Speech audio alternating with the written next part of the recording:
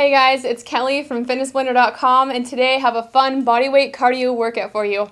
We're going to start off with a cardio warm-up and then move into intervals of 45 seconds on, 15 seconds rest in an A-B-A-B format. You won't need any equipment at all for this, so let's go ahead and get started. Alright, for our cardio warm-up, we're going to be doing roughly 25 seconds apiece, no rest in between, so a really quick transition. We're starting off with a stretch and a reach, so you're pulling forward, reaching forward as far as you can, and then coming back and opening up your chest. So this should feel really good, especially if you spend all day at the computer. These are muscles that really get worked over when you work a desk job. So reach forward, round your shoulders, and then push your chest back out. Take nice deep breaths while you're doing this. 2, 1, next we're switching to side leans. So over to one side, you should feel this all along the side of your body, then go over to the next. So you're pushing into that tension, but not so much that you feel any kind of pain.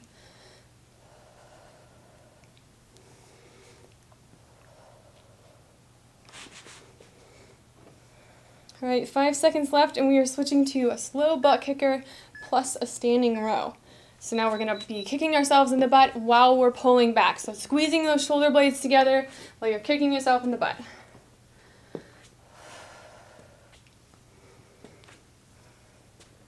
So use deliberate motions and you'll feel it much more. Even the warm-up has you working. Right, about 5 seconds left, and we're going to switch to high knee pulls.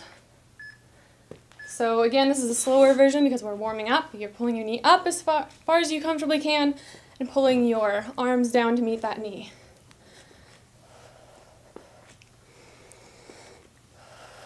So right from the get-go, it's a good idea to start practicing keeping your core tight.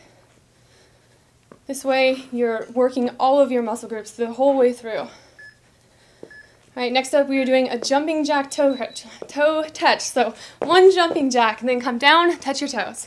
So if you want to keep this low impact, I'm going to show you modifications throughout so you can step to the side, come down. Now the other side, down, just cut out the jumps. Otherwise, do the harder version as long as you can.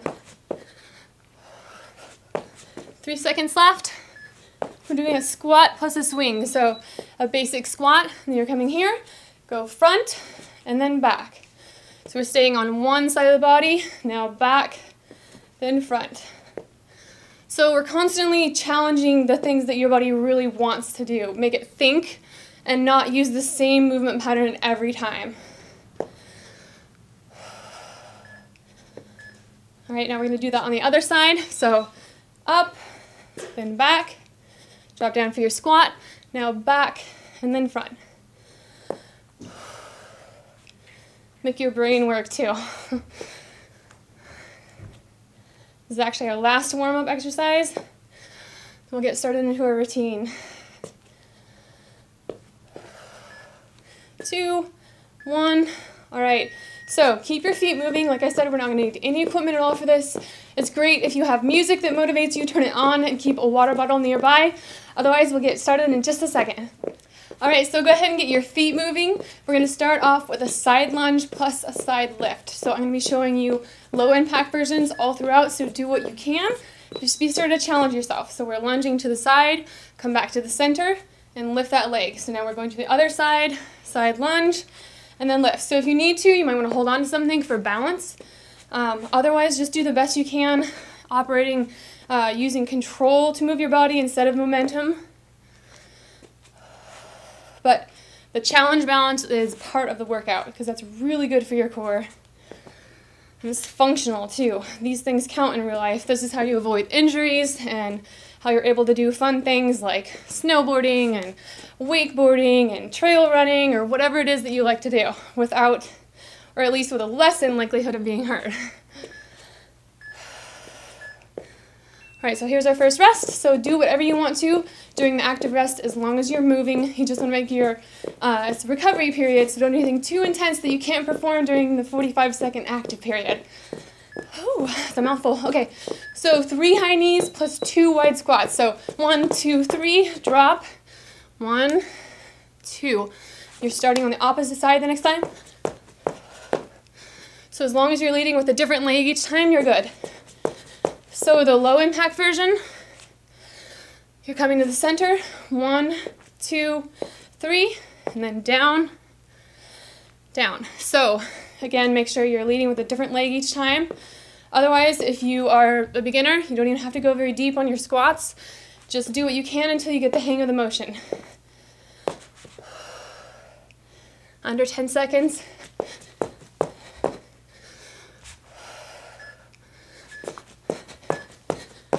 All right, there's one round of those down. Now we're doing that whole thing over again. So back to that side lunge, side lift. 2, 1, here we go. Side lunge, come back up. Nope, then that side lift. It's actually really hard to balance in here because of the white walls. It's really hard to have any kind of centering point, so it throws everything off. Makes it interesting anyway. Make sure you're not holding your breath. If your legs are sore from a previous workout, you can actually take this down, or if you're a beginner, to just a step out. So that's not as hard on those muscles if you're just getting started. 5 seconds. All right, active rest. So like I said, you can just march in place here. You could do high knees if you want to make it that much harder. It's all up to you. Just make sure you're challenging yourself. So we're going back to high knees and wide squats. Here we go. 1, 2, 3, drop. 1, 2.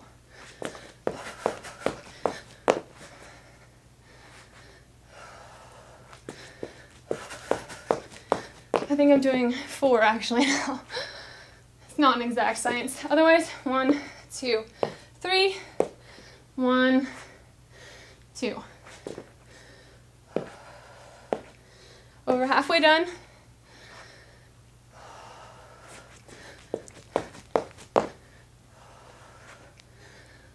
Ten seconds. 5. All right, here's our active rest. So next up, we're doing a crossover toe touch walk down plus a plank jack. So again, as usual, it sounds way more complicated than it is, but we're gonna walk down into a tall plank. So come here, walk into your tall plank, you do a plank jack. Now walk up and then take your hand and tap the opposite elbow. Sorry, knee. Ankle, I will get there. Here you go. Tap your ankle. Basically, sounds like I need a beginner anatomy class today. It's like I always tease that exercise makes you smarter, just not while you're doing it. And if you want an even lower impact, you can take just one leg at a time. Walk yourself up, tap that opposite ankle. 3 seconds. All right, come back up, active rest. All right, next we are doing a wide toe touch plus a kick out and a twist. Again, it sounds worse than it is. It's kind of fun. These are all about coordination. So here we go. You're dropping down, touch your toes, and you're jumping down into that tall plank, back up, and then twist. So you're not swinging. You're in control of this the whole time. So this is really, you want to be careful with that motion. So smooth and controlled movements here. If you want to make it easier and even more low impact, come down, step back, back, up, up, then do your twist. Just make sure that you're leading with a different leg each time.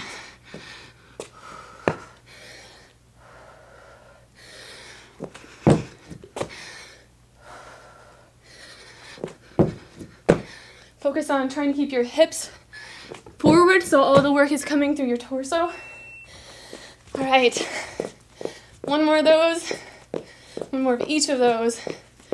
Starting over with the crossover toe tap.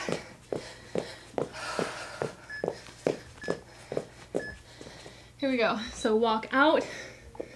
Here, you plank, come back up, tap that ankle. Remember your low impact version? Same, looks the same, just tap and tap.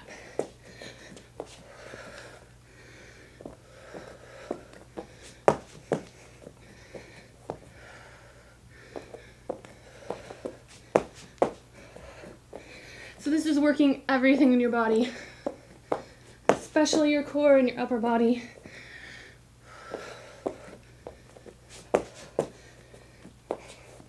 Five seconds left. All right. So last 45 seconds of work here. We'll take a quick water break after that. Otherwise, we're doing that toe touch twist with a kick out. 3 seconds left.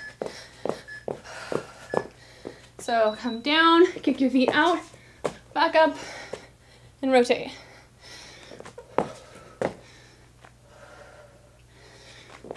Remember your low impact version. Coming down, place your hands on the ground, bend your knees if you have to. Step out one leg at a time. 25 seconds.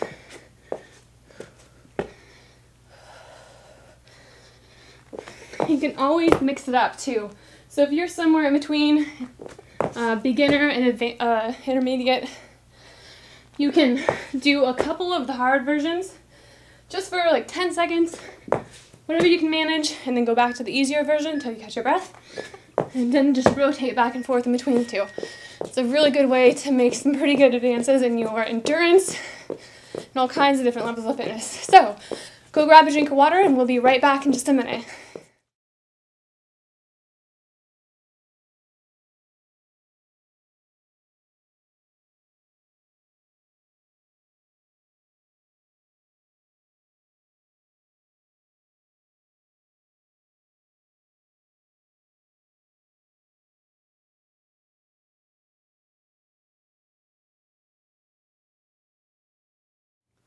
All right, we have 3 more groups to go. We're starting off with 3 butt kickers plus a reverse lunge. So again, this is one that calls upon coordination, so do what you can.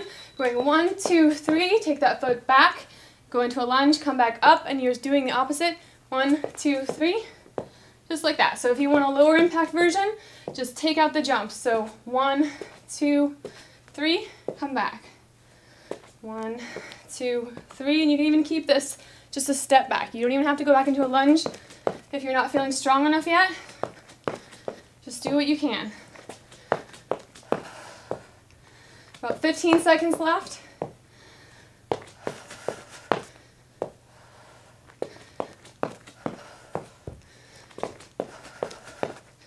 Five seconds. All right, there's one down.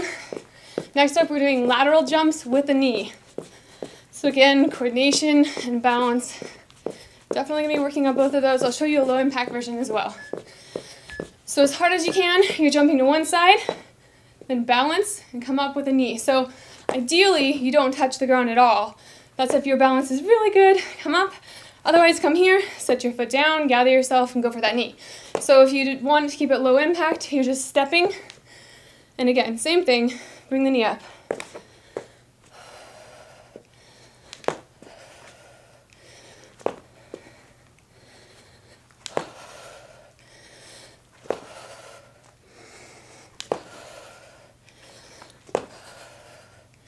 Got about 10 seconds left.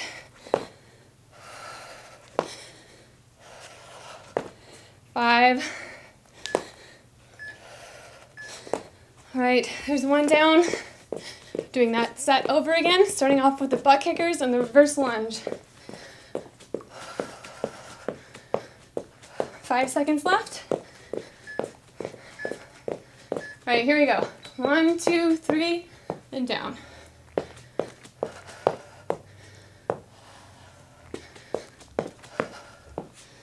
Remember your low impact version. Just coming 1, 2, 3, and back.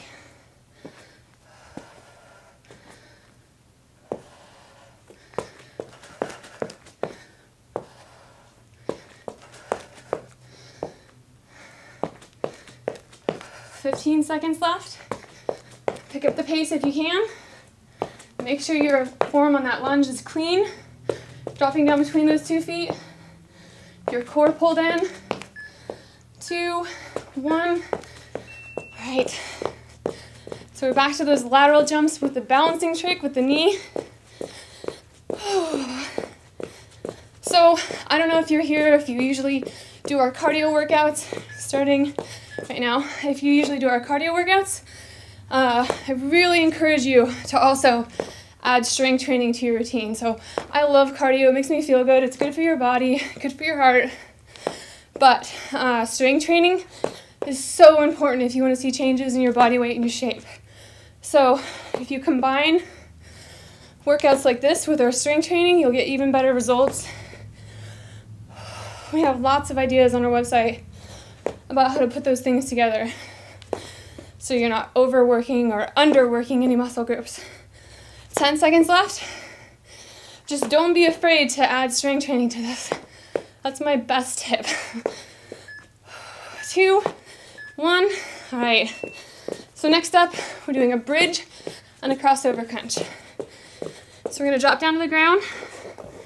Another combination movement here.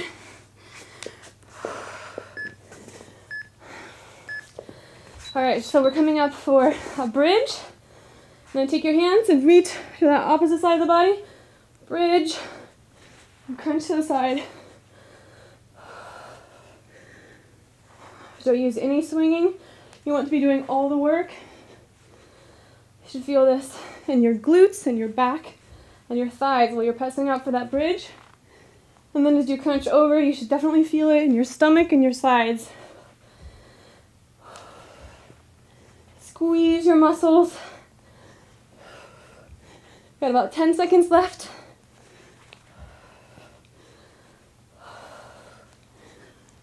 Three.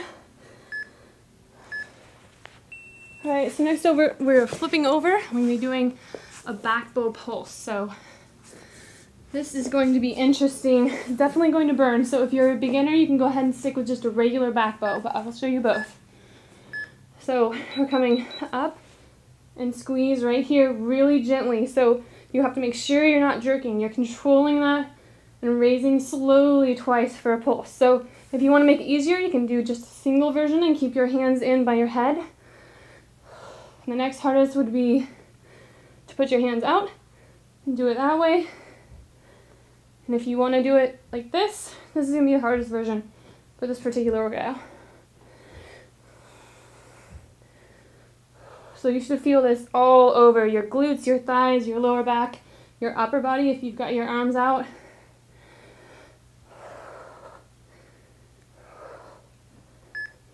Two, one.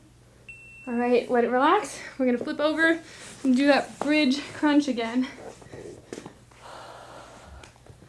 Does anyone know of any brand of shorts that stays put while you're working out? If you have any suggestions at all, tell me in the comments below. All right, so we're going up for that bridge, then reaching across for a crunch.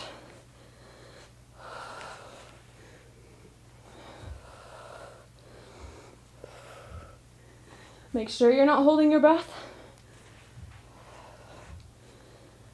If you have to, you can move really slow just to make sure that you're not cheating at all, so you can feel it and get the movement down for the motion.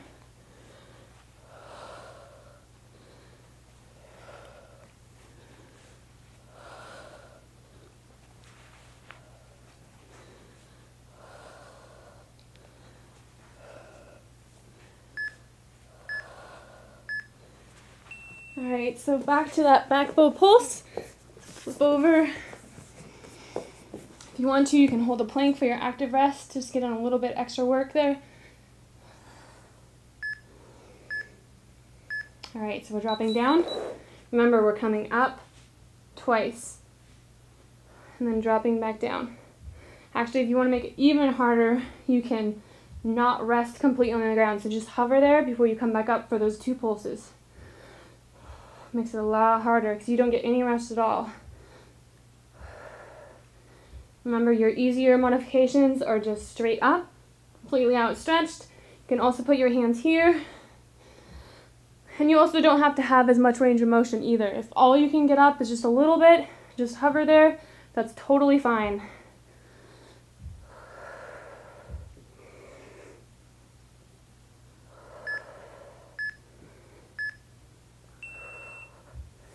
All right, we're done with that one. So next up we are doing a bird dog pulse. So this is another one that's really good through your entire body. So It's also good for your back health. So on all fours, we're going to be raising one arm and one leg together. So right here, and we're pulsing up just like we were with the back bow. Nice and slow, nice and controlled. 1 and 2. So if you're brand new to this, you can break it apart by limb. So just 1 right here, then go back to that opposite leg for 1. Just makes it a lot easier on your balance. So whatever you need to do to make it work for you, everybody starts somewhere. Otherwise, opposite arm and leg. Squeeze. When you contract those muscles, you should feel that in your shoulders, your back, your butt, your thighs, everywhere. All right. Next up, we have a toe touch crunch plus a leg drop, and we're going to pulse there too. So that's kind of the theme here in this last couple minutes. So you can get your legs up in the air. So pulse up, stay here, stay tight, but drop your leg. First 2 pulses, and then come back up and crunch. So again, the thing you want to focus on is control of your own body. So you're not swinging, you're not flailing or jerking. You're using smooth motions the whole time. So if you need to, you can make this easier by bending at the knees. Come right here, and then just tapping one foot down.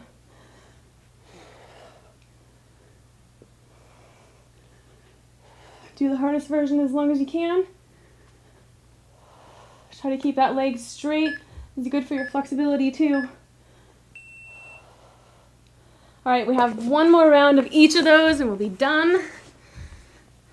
So like I said, this is a really good routine to add on to a strength workout, either for the upper body or the lower body. Just make sure when you're done, you do a cool down. Pulse twice on each side.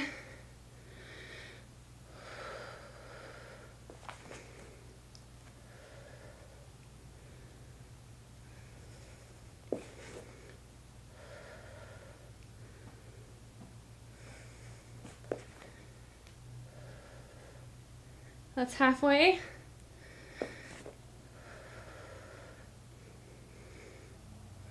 So this is probably a mid-range difficulty cardio workout. We definitely have a lot harder cardio workouts than this. Definitely if you're looking for something really difficult, look up our HIIT workouts. Otherwise, we even have easier cardio workouts than this too. So we've got you covered for just about every level of fitness. So next up we are doing the last round of that toe touch with the pulses. So here we go. So we're going to crunch upwards, drop back down, 1, 2. Come back up and repeat on the opposite leg.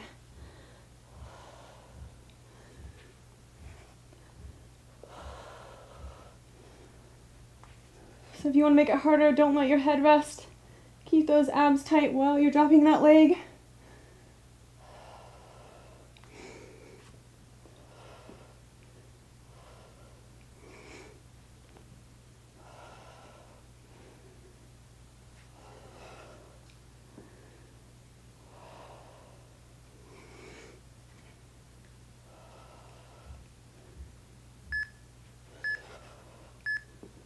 Right.